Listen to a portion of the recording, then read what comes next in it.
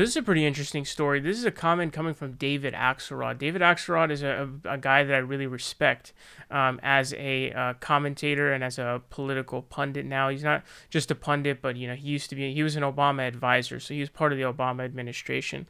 But, like I saw him criticize Hillary Clinton for not going into Wisconsin and stuff like that. So Axelrod is a pretty real dude.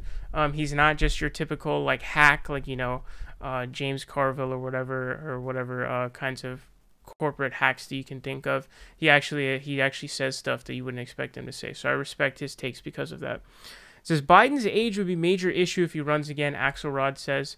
Former senior Obama advisor David Axelrod warned that President Biden's age could be a major issue in the 2024 presidential election.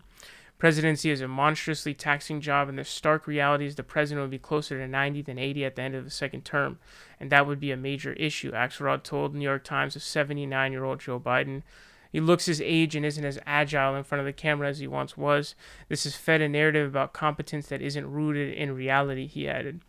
Axelrod also claimed that Biden doesn't get the credit he deserves for steering the country through the worst of the pandemic, passing historic legislation, pulling the NATO alliance together against Russian aggression, and restoring decency and decorum to the White House. A lot of Biden has been really complaining a lot about this too behind the scenes. He's basically been saying, like, dude, what the hell? Like, everything I'm doing, no one's covering it. No one's covering my COVID bill and all that stuff. But with hyperinflation and, like, the baby formula stuff and all the stuff going on, it's just, it's not really a good look. But it says Biden has reportedly already told political allies, including former President Obama, that he intends to run for office again in 2024. But Biden will be 81 in November 2024 and has faced months of low approval ratings, which reached an all-time low of 58% disapproval in a morning consult poll last week. I fully expect him to run again, Democratic strategist Jim Manley has previously said of Biden, but I wouldn't be surprised if there are a bunch of Democrats and their staffers watching very carefully as the weeks and months go by. If Biden does not run, Vice President Harris at the top of the list of potential contenders, though other previous presidential candidates, including Transportation Secretary Pete Buttigieg and Progressive Senators Elizabeth Warren and Bernie Sanders, may also enter the race. So Pete Buttigieg is obviously waiting for his moment to shine, so he'd definitely jump in. There's an article that I think I saw where it said that Bernie Sanders hasn't ruled out a 2024 run either. So that's obviously a big deal too. His age will definitely be a factor and an issue if he runs again, but whether or not Biden can really win in 2024, I think depends on many different factors. It really depends upon how much he can rebound right now until the 2024 election starts.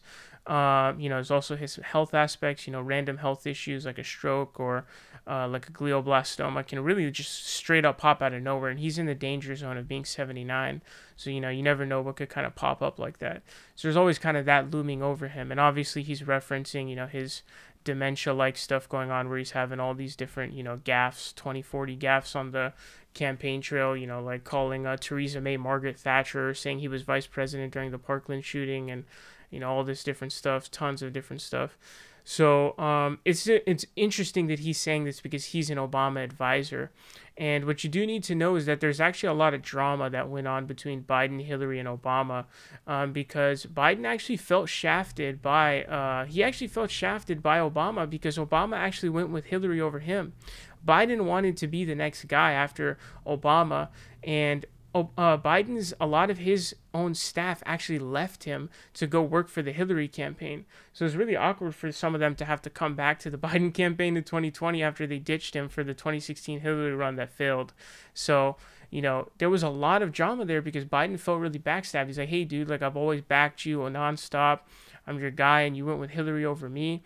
So he was supposed to run in 2016 as well, but he was convinced not to by Obama people. So it's actually not really as simpatico as you may think. But, his chances of winning will be interesting. Again, I think it largely depends on who his opponent is and how much he can rebound from now until the election. Right now, everything's going horribly. Obviously, there's really hyperinflation going on. Not hyperinflation literally, but, high inflation going on. And his approval ratings are low. Keep in mind, I think Joe Biden was elected not because people like Joe Biden, but because people didn't like Donald Trump. I think I'd seen an article that had said that the number of people who had voted for him as just an anti-Trump guy was really high. So keep that in mind as well.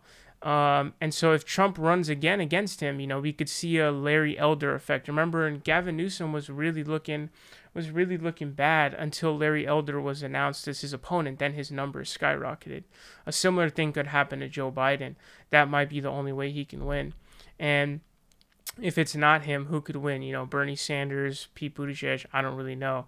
It'll be really interesting to see. But even now, I just say there's just far too many variables to really be able to make any clear prediction about what would happen in terms of in a 2024 election with Joe Biden. So it'll be really interesting to see, nonetheless. But yeah, it's gonna be really tough to be able to predict because there's so many different details to parse out.